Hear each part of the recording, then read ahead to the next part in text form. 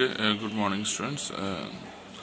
Today our topic of discussion is graphs. Okay, so today we will learn about the graphs. We will learn about the coordinates in the graphs, so on and so forth. Okay, so as we are talking about the graph, so a graph has got two main parts, two main axes.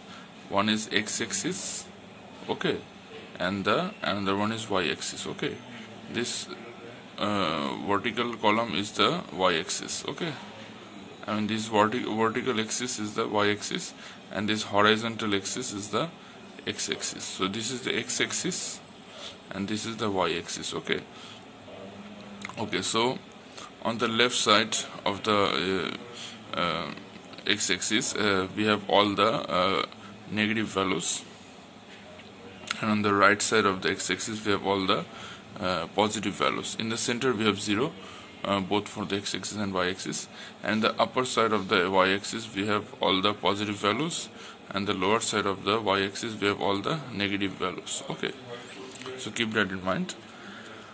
Okay, so now we will learn some coordinates. Okay, so what are the coordinates? Basically coordinates are the values of x and y. Okay, so here if you can see that it's -3 and -5, it means -3 is x and -y is 5. Okay, you should follow this order. Okay, and whatever the coordinate comes as first, that is called as the x coordinate, and the second coordinate is called the y coordinate. Okay, so always remember that and never break that sequence. Okay, the first thing is always, the first number is always the first coordinate is always the x coordinate, and the second coordinate is always the y coordinate. Okay, so what is the first coordinate? It's -3, -5. Okay, so just try to find out -3 on the x-axis. So this is the x-axis, so as it is -3, so we just need to look into the negative sector of the x-axis. So this is -3, okay, and we have -5.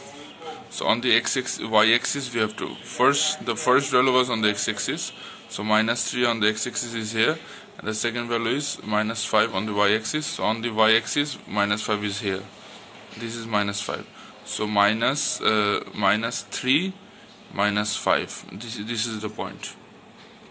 As you can see, this is the point, -3 -5.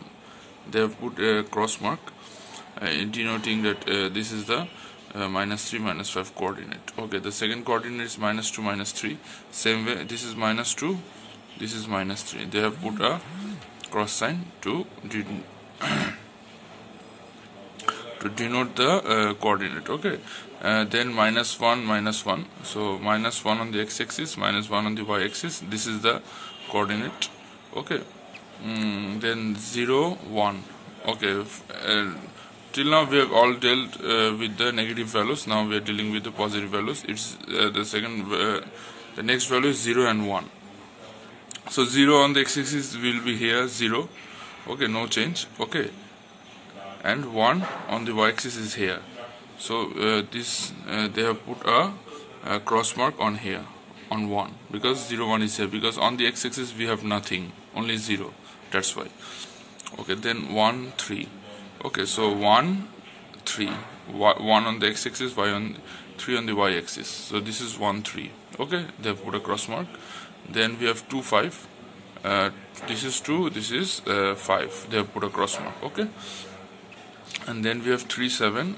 This is 3 on the x-axis and 7 on the y-axis. So here they have put a cross mark. Okay, students, that is all for to discuss. This was all about graph and coordinates. See you in the next class. Allah Hafiz.